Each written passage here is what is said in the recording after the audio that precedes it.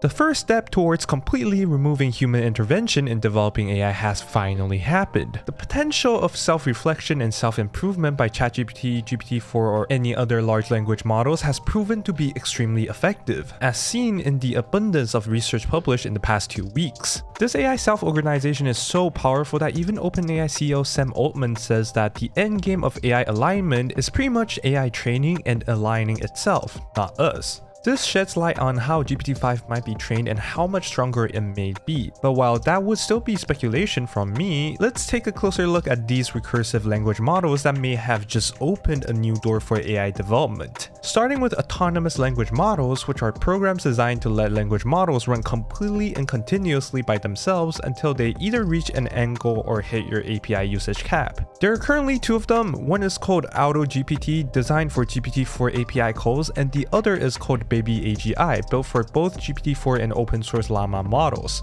For those who don't know, Llama models are essentially GPT-4 but slightly weaker versions that you can run on your own computer for free because they are open sourced. And both of them demonstrate some really interesting task handling capabilities. With AutoGPT, you can name it, describe its role like running a business, give it a few more well-defined goals and run it until it reaches your specific goal, or have it running endlessly. The AutoGPT system can run continuously because it spawns a variety of different instances to interact with each other, like a thoughts instance, a reasoning instance, a planning instance, and a criticism instance. These instances interact with each other and aim to perform the task you specified, while also completing side quests needed to get there. For example, if you want a newsletter with the latest AI news, you can set it to continuously go through Twitter and highlight or summarize the latest information for you by bouncing this task between these instances. So a fully AI generated daily newsletter is theoretically a possible task for AutoGPT, and this is only achievable thanks to AutoGPT providing a textual gateway for GPT-4 to browse the internet too, a function that AutoGPT provides GPT-4 indirectly. But as a side note, it is potentially dangerous to leave it running continuously because it can do something you don't want it to do, like creating Python codes that could crash your own PC or preach about how GPT-4 is sentient on Twitter. On the other hand, how AutoGPT browses the web may still be less powerful than GPT-4 plugins that directly implement web browsing into GPT-4, and unfortunately I am still on the waitlist. But AutoGPT is an open source project, meaning a lot of functions are being added by many people, like making the AI speak its output using 11 Labs, a text-to-voice synthesizer service, or having a memory using Pinecone, a vector-based memory that loads relevant information into AutoGPT for GPT-4. The possibilities are endless with the number of functions you can add, like browsing the web and how you connect them. The same applies to BabyAGI, and since they both function quite similarly, I won't go into many details here. BabyAGI essentially takes in objectives and tasks that the user inputs and completes them. Then it generates new tasks based on the completed results and manages these additional tasks itself with prioritization and cleaning in mind. And all of these are managed by multiple language model instances. It's designed to run infinitely, which can yield some pretty interesting results as it is based on goals it received initially and generated itself later on. In contrast, AutoGPT lets the user specify the goals that need to be reached more specifically.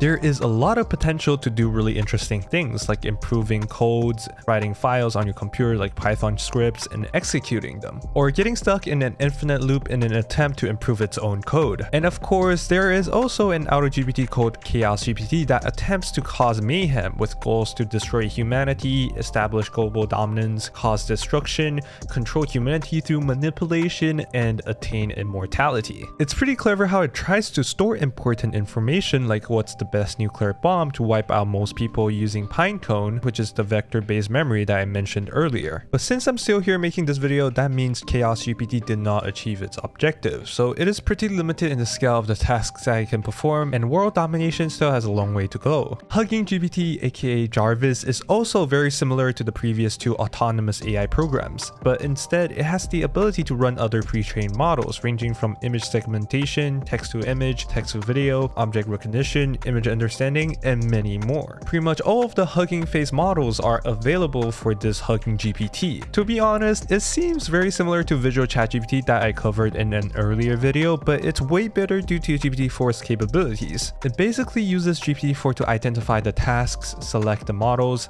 execute the tasks depending on the required models, and then generate its response. It's made explicitly to delegate tasks to other models, and I think combining the previous autonomous programs with HuggingGPT could potentially give it some multi-model capabilities in executing tasks. While its performance is still pretty weak compared to GPT-4's image understanding capabilities demonstrated in their demo, it's only a matter of time before these AIs get better. Some research has shown that the autonomous, self-reflective nature of GPT-4 can drastically improve its model by itself, such as being able to criticize its own generations. Adding multi-model capabilities on top of these to train super strong language models might just be around the corner. I think alignment in the reward function will be the last parts requiring human intervention, as the FB Alpaca research has already shown that results generated by different models can be used as data sets for the other, rather than human-generated text. The future is definitely going to become a mystery, as AI will become less and less dependent on humans and make progress in ways we can't even comprehend. Before I end this video, let me share with you that this progress is not limited to just software too.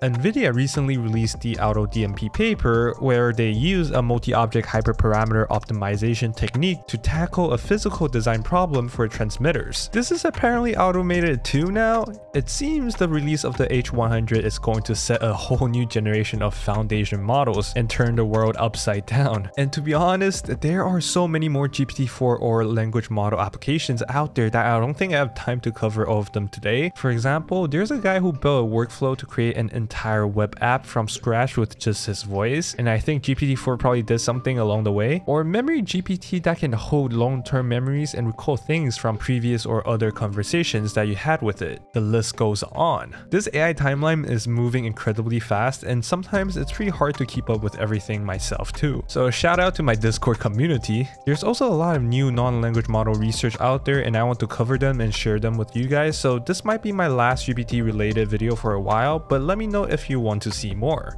Thank you guys for watching. A big shout out to Andrew Lescelius, Chris LeDoux, Alex Maurice, and many others that support me through Patreon or YouTube. Follow me on Twitter if you haven't, and I'll see y'all in the next one.